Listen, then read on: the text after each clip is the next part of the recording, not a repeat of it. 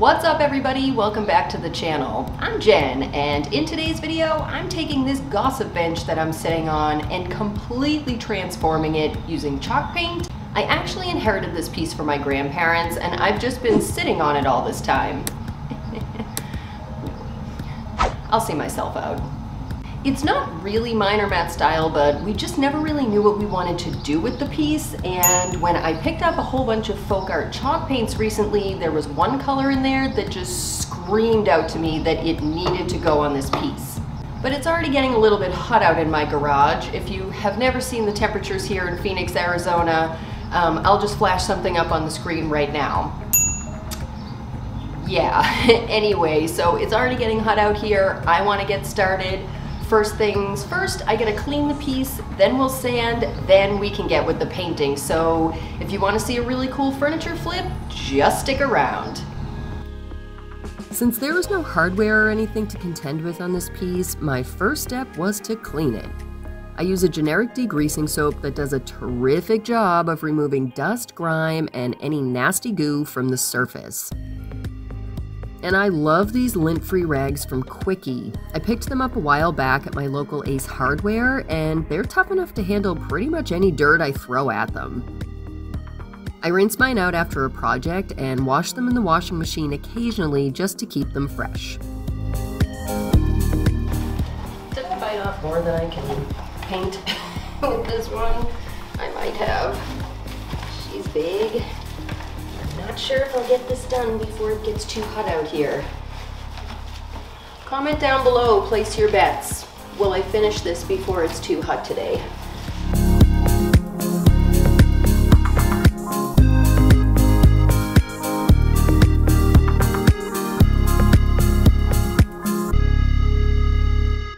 And here I'm using another clean wet rag to remove any soap residue. I always do a second pass, but I did that off camera.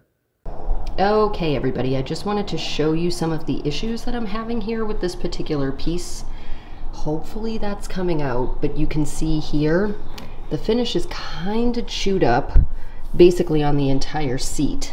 You can kind of see that back here as well. But after I cleaned it, you can see this starting. Hopefully this comes out super clear on camera. It's kind of like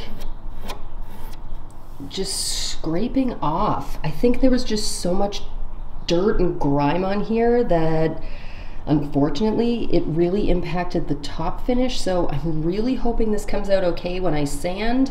I'm getting into that right now, so we'll see how it goes. You'll learn with me. We'll find out together. Hooray! I know this recessed area is an original decorative element on this bench, and some people might get upset that I'm filling it in.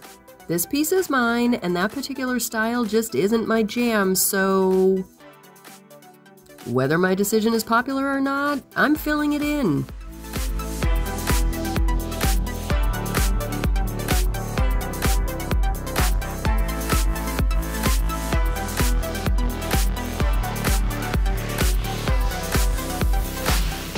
It was so miserable in the garage by that point that I got this first coat done and called it a day. Yeah, you can definitely see it shrunk back quite a bit. So I'm going to sand this down with my 150 grit. Fold this over. Okay.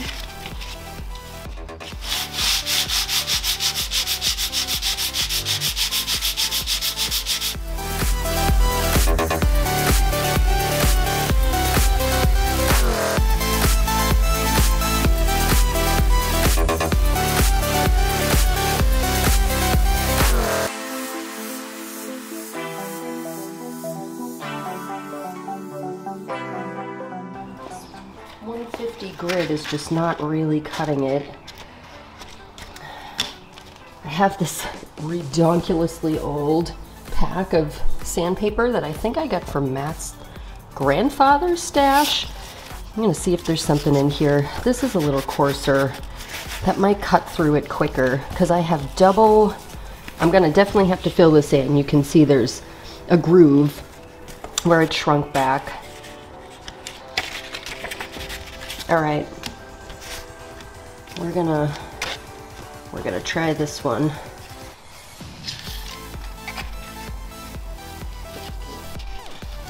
And see if it's a little more coarse.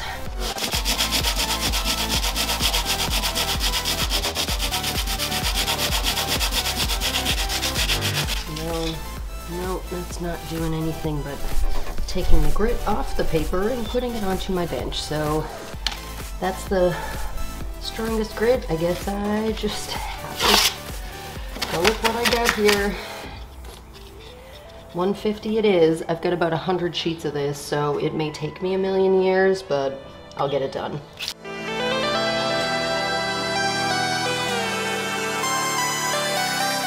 You know what I need?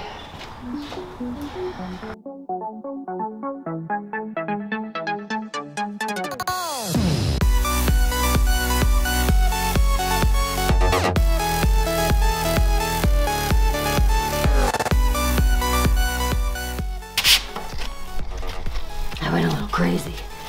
I went a little too crazy, I think, with the wood fill. She's a little thick.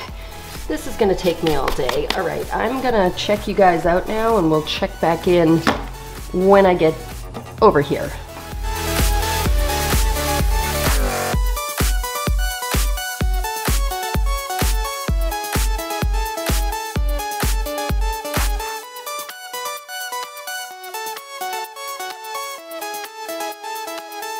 I still had more wood fill and other sanding to do, so I just vacuumed off most of the dust. Wood filler tends to shrink as it dries, so even though I had a healthy blob on there, I needed a shallow second coat.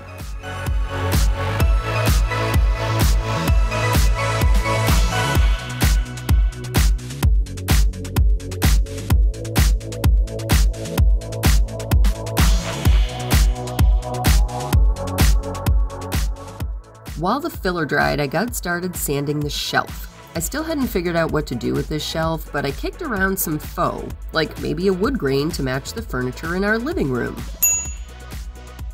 No matter what, I wanted to do something two-toned. I needed to sand through the finish. Unlike with the wood filler, my 150 and 220 grit cut through this with no problem.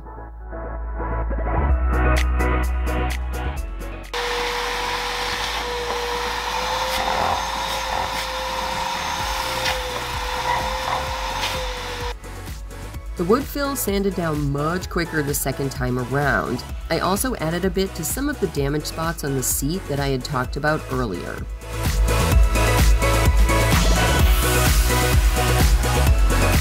Then I ran the vacuum again and did not yet pull out my rags because I'm still not done sanding this piece.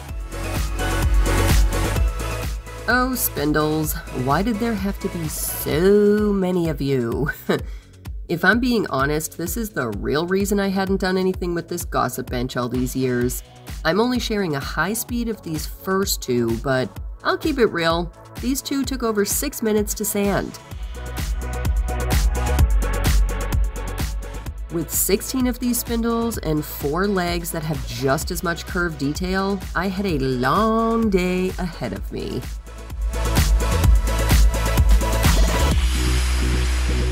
I got down to the raw wood where the finish was somewhat damaged on the top, and I finally finished sanding. Woohoo!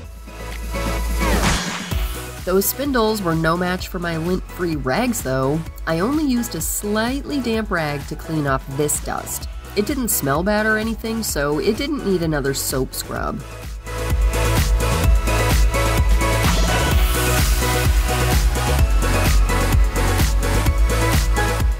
Sorry I can't share the water. I washed this thing so many times over different days, so this nasty AF rag will just have to do.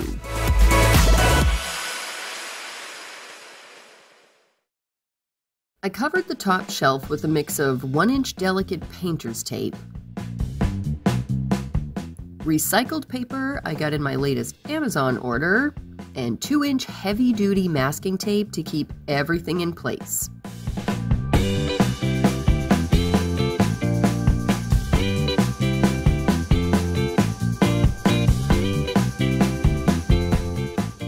I'm not painting the underside of this gossip bench, so I focused on the top surface and the entire edge. But none of this was quite so critical, which, if you stick around, you'll see why in a minute. Finally, it was time to paint. Now, I know I just said I didn't do the underside and this is upside down, but I flipped it because it's easier to access the legs this way. I'm using my 2-inch straight cut putty and my new favorite folk art chalk paint in the color Java.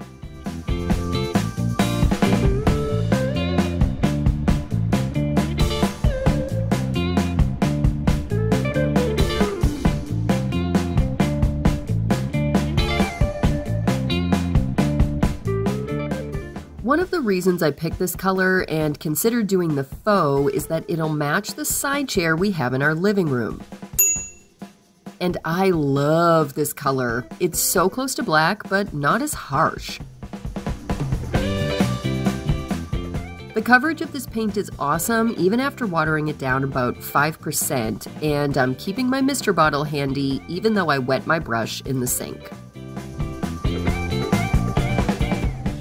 That's mostly because I live out here in Phoenix, Arizona, one of the driest places in the world.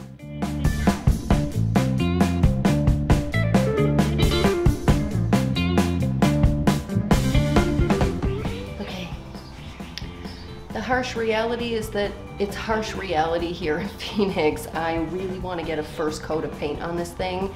I'm not going to bring it inside because once I water it down, the chalk paint just kind of flings everywhere. So I don't want to bring this in the house to paint it, and it is already blazingly too hot. So I'm going to come back out here tomorrow morning and I'm going to get this first solid coat on. Wish me luck. I did my best to get out there early the next morning, but I'm just not a morning girl. Nor am I really a desert rat, so working through the heat of summer, it's a definite challenge for me. I'll go for as long as my body feels okay, but I never push it.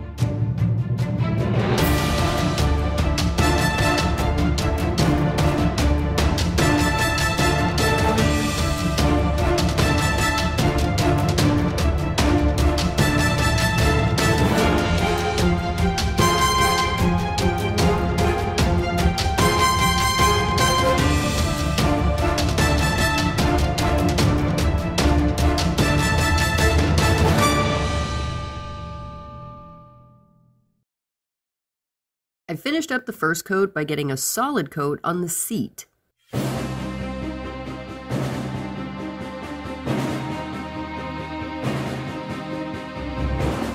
I crossed my fingers that the paint wouldn't dry strange over the wood filler, but I watched it drying and it looked fine as I moved up onto the back and spindles.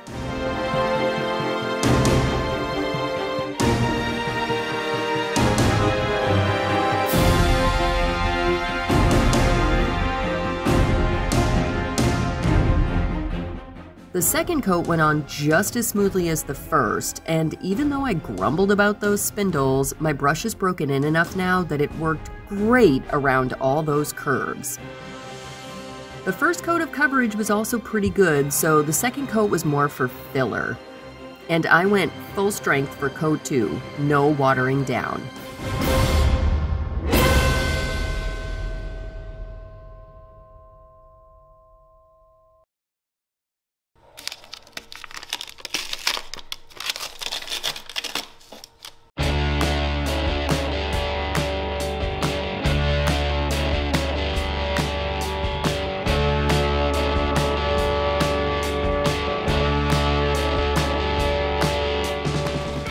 Ta-da!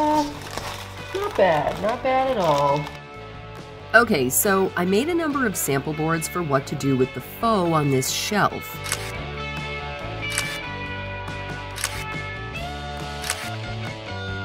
And even though I liked them all, my eyes just kept flicking back to this wood in its raw state. I wanted to see what it looked like with all of the old finish sanded off before I committed to a design style. So I got super detailed and into every last corner.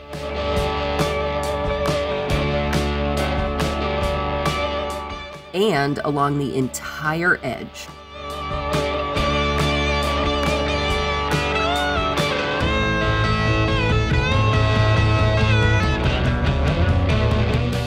Then I cleaned the piece.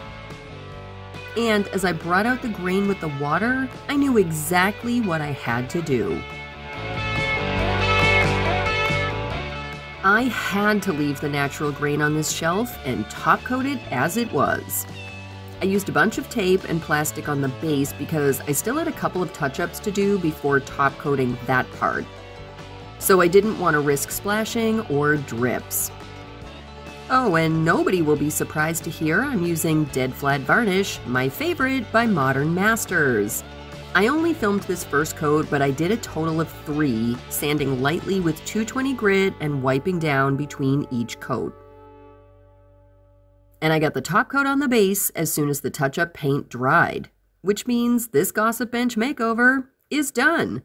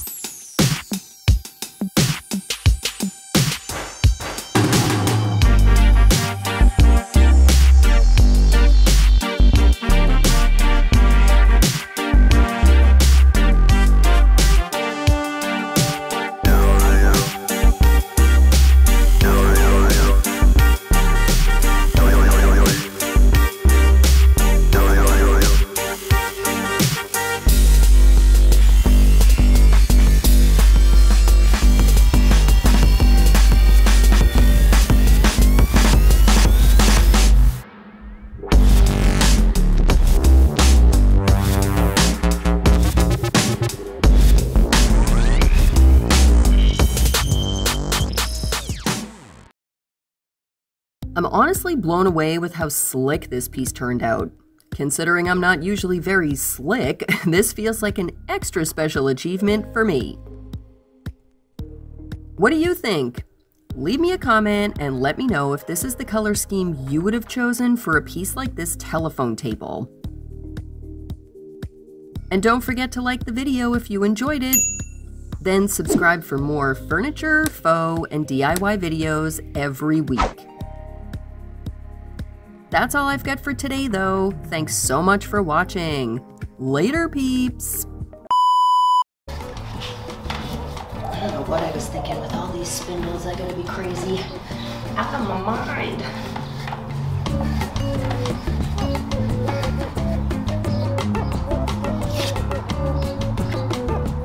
Oh God, breeze. Thank you. Oh my goodness, that is beautiful.